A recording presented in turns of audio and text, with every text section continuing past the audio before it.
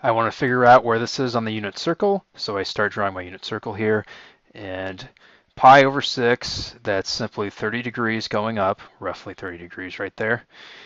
And this would be our solution, but because it's -2, we go the opposite end of the unit circle, and we end up right here. So here's our solution, -2 pi over 6.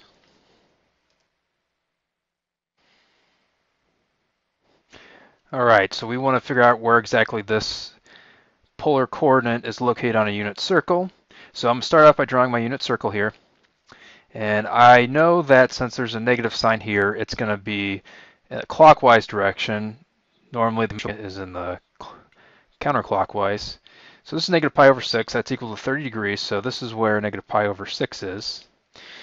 And normally this would be our solution right here, but since it's -2, we go 180 degrees the other way. So -2, the radius of -2 would be right over here.